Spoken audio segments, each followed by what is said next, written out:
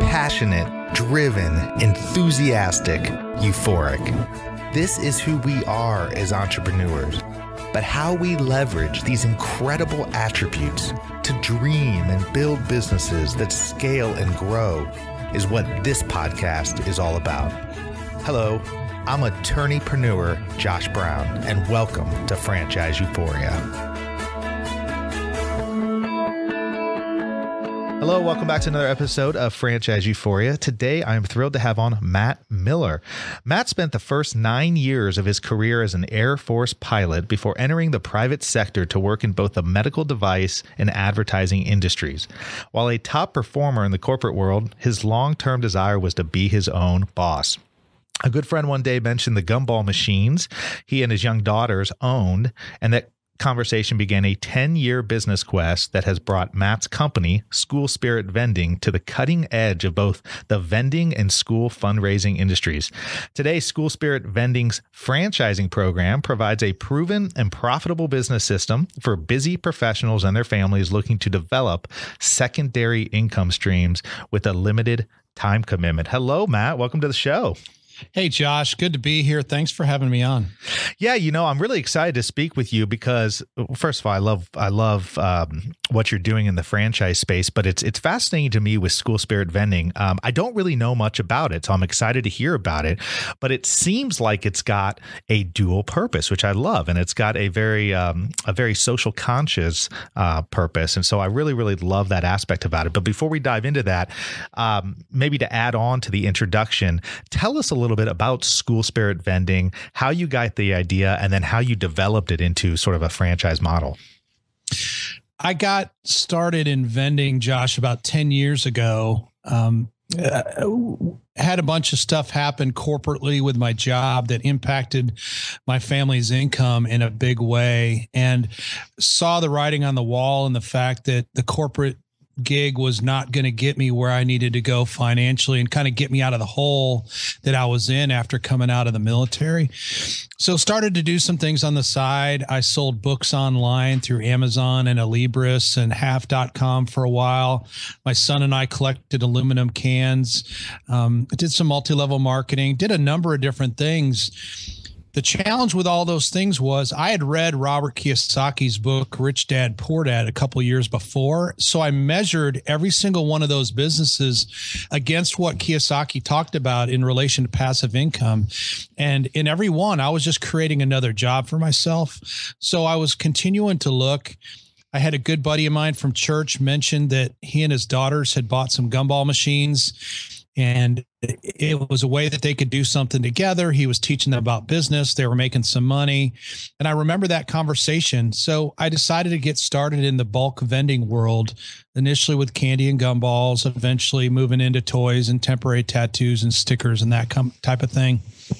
So let me stop you right there. So when you make that decision to get involved in the vending world, what were the next steps that you did to sort of research that? I think it's important for the audience. I mean, there's a lot of people listening in who have all sorts of ideas and thoughts and visions and dreams of what they want to do, but so often that's where it starts and stops. And obviously you're different, and you've been able to take your vision and turn it into a business. But what was the first step that you did after you formulated this idea?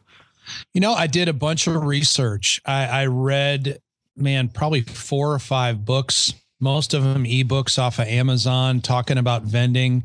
Decided that bulk, which was, the toys and the candy and all that, was the best place for me.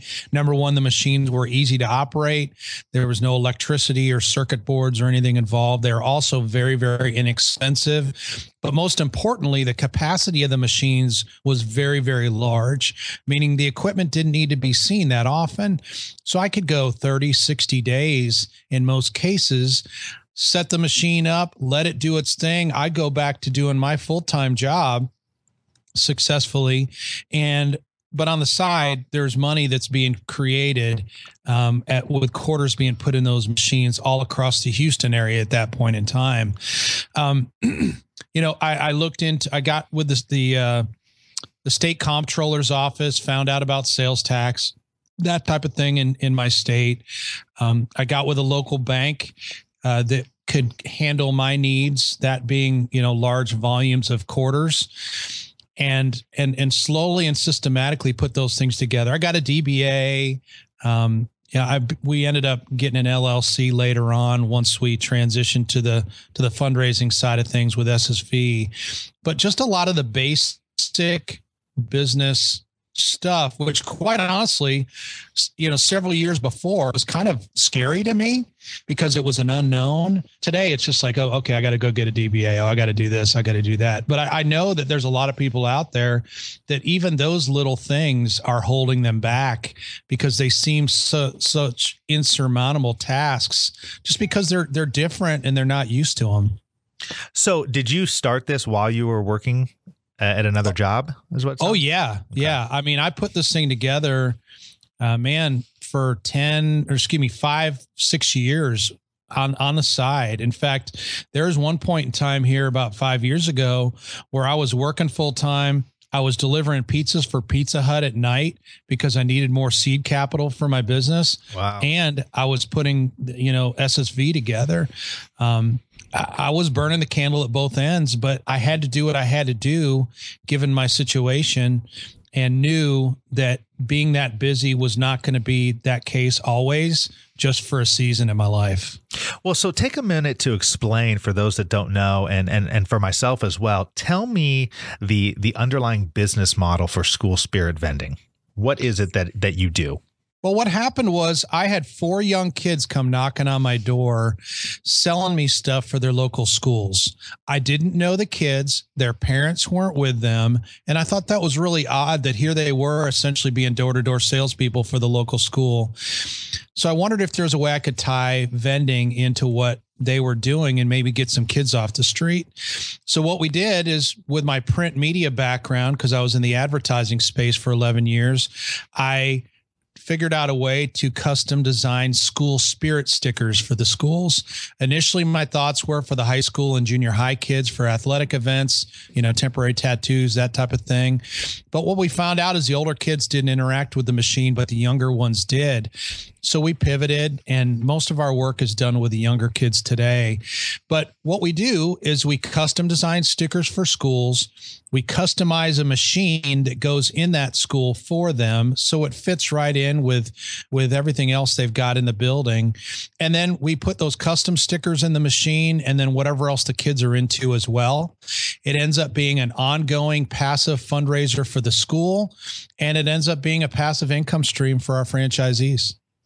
That's so fascinating. Is there another vending company doing what you're doing? Because I've worked with several of them, and obviously the traditional type of vending model is food based, but yours is school spirit based, and I think it's really, really interesting.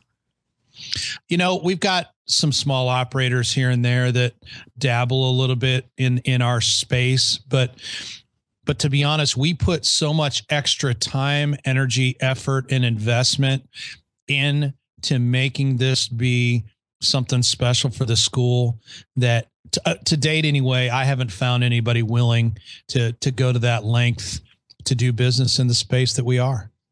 Now you mentioned you found better success with some of the younger kids. What kind of age group or school range do you look for?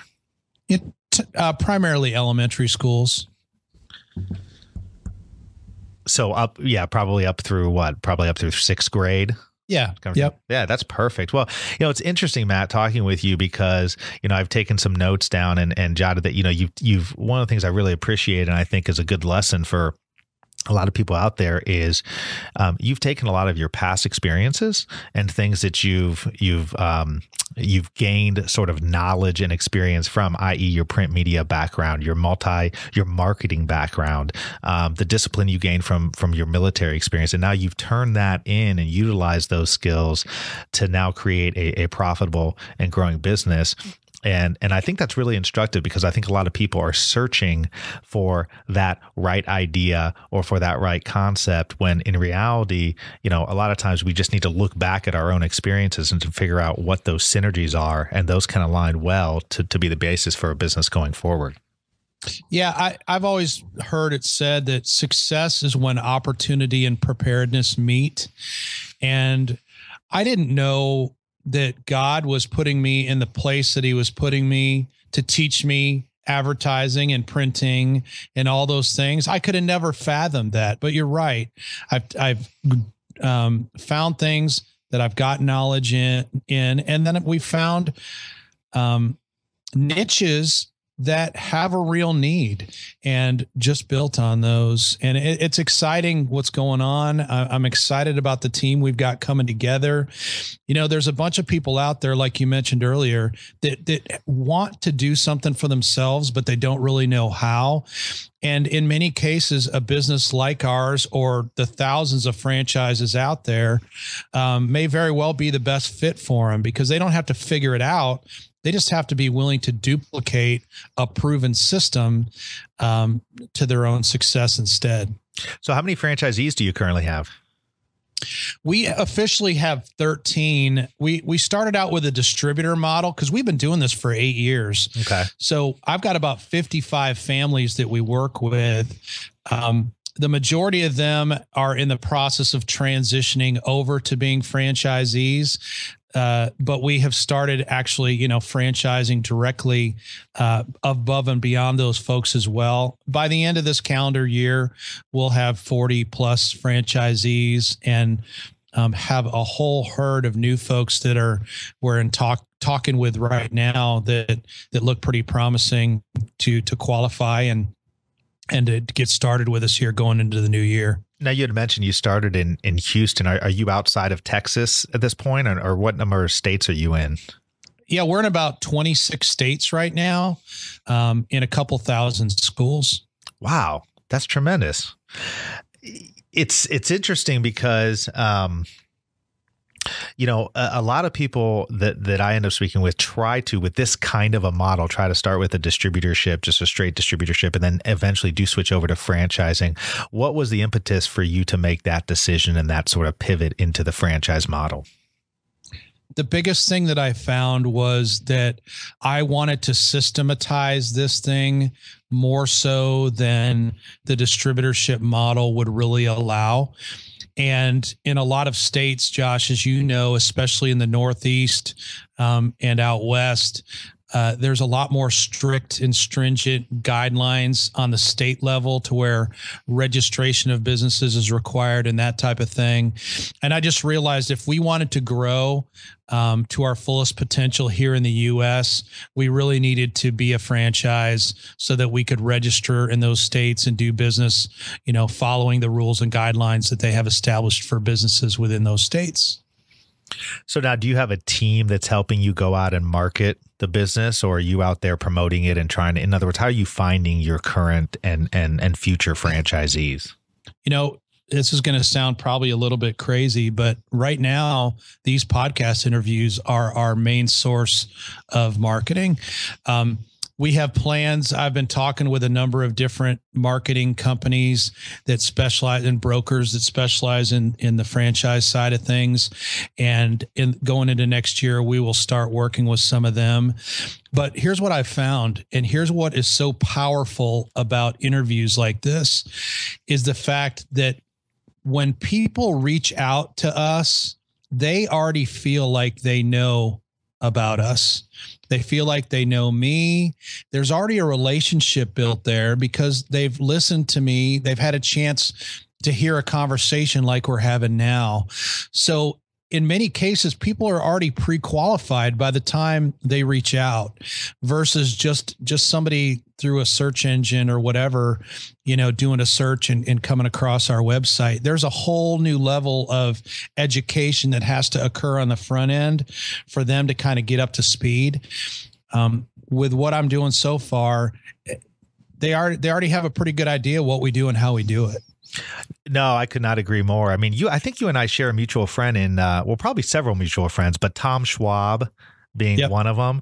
And he's got a whole business model where he goes and helps people become good podcast guests as a business development mechanism. And I think you're exactly right. I mean, I know for myself, when I started this podcast 2.5 years ago, I just did it because I thought it'd be fun and cool and, something different. And I can't tell you the number of calls I've gotten from people from different states who are ready to hire me. And when I go to tell them about myself, they'll say, "Oh, I already know all about you. I listened to the podcast." Right. So, yeah, well, I had done I had done probably 20 interviews or so. And then I came across Tom and his course. I took his course and it completely changed everything because it showed me how to capture that interest in the audience and to begin, a dialogue with those people. Whereas before it was just, hey, if you want to talk, shoot me an email type thing. And so that has been a huge, huge thing for us, is me coming across Tom and learning, all that he has to share in that course. Well, that's great. No, Tom's a great guy, and I know he's doing great things with that course. I'm going to actually have him back on to talk about that again on the podcast, because I think it's beneficial for a lot of people. I really, one of the things I've learned in franchising is, especially for the starter franchisors, who obviously you've been doing this for a number of years, but there's a number of entrepreneurs who are just turning their business into a franchise or starting down that road. And, there's a lot of brokers out there. There's a lot of third-party vendors that will happily take your money, and a lot of it, to try to market yourself and get you out there to the public. But what I have found time and time again is that slow and steady wins the race.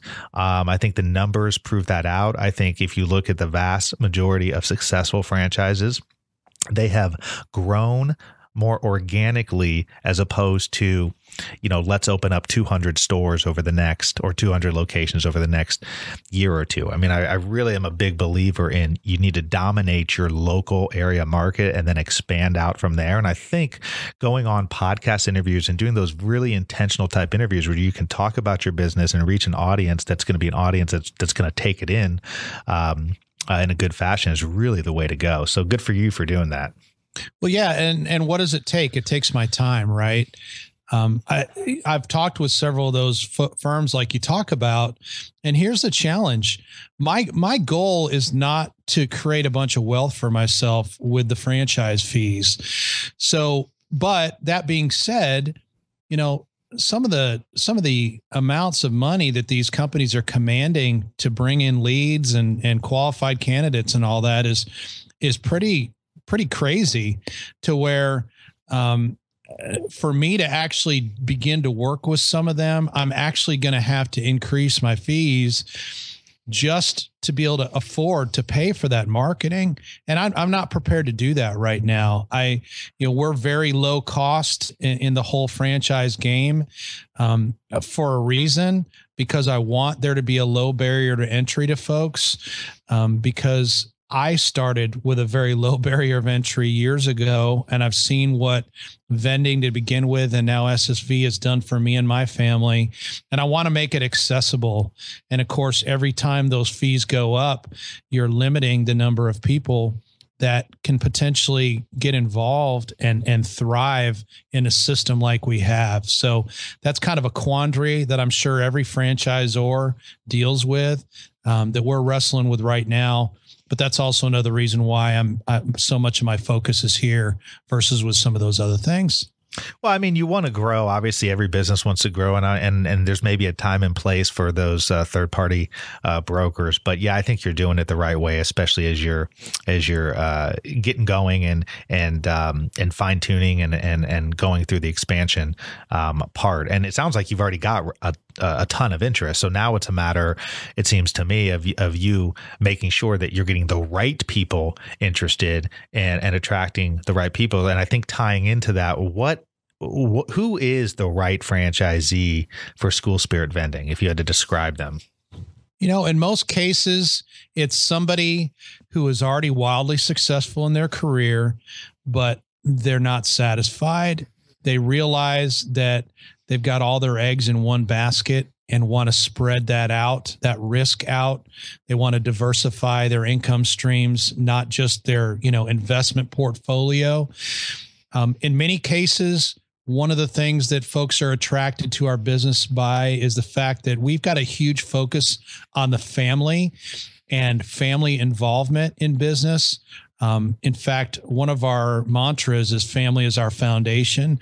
My kids were involved in my business from day one, helping collate stickers, helping put machines together, you name it. My oldest two today are graphic designers because of our business, and support us and make a good, side income as students in support of us. But then we've got a lot of folks on our team that have, their kids involved as well.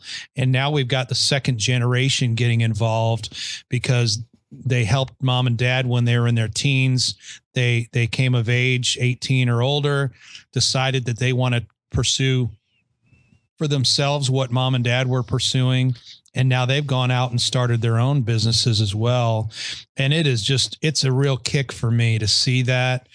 We have an annual, what we call conclave in June every year, where we bring everybody together and we conduct some business because that's why we're there.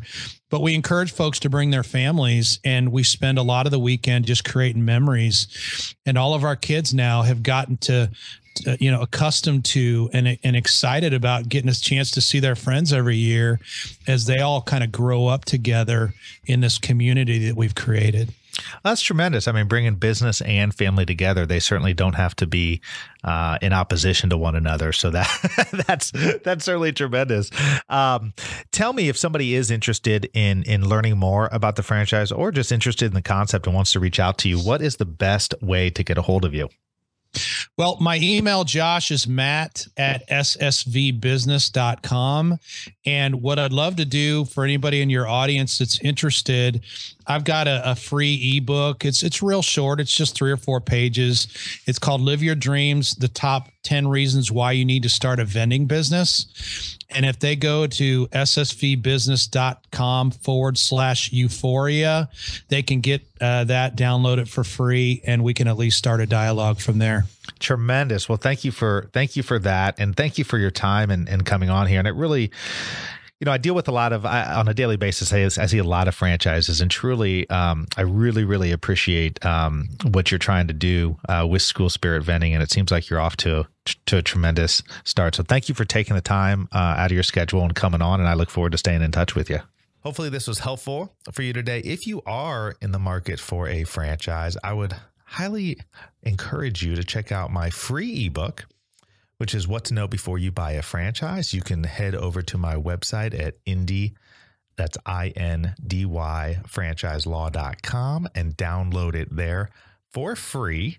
And let me know what you think. If you're enjoying this podcast, if you're enjoying the value that you're getting from this podcast, I'd also invite you to go to iTunes and provide me with a rating and review. It always helps for visibility on the podcast. So thank you so much for your support, and hope this episode was helpful to you.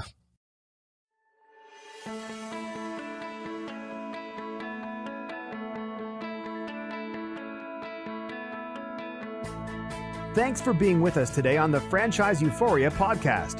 If you enjoyed this episode, please be sure to go to iTunes and provide a review.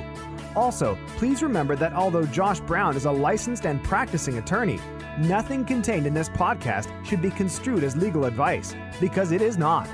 The information contained in this podcast is general and educational in nature, and none of it should be relied upon as legal advice. That being said, if you have questions for Josh and would like to contact him, please email him at josh@franchiseeuphoria.com. Thank you so much for listening, and we hope you tune in to our next weekly episode.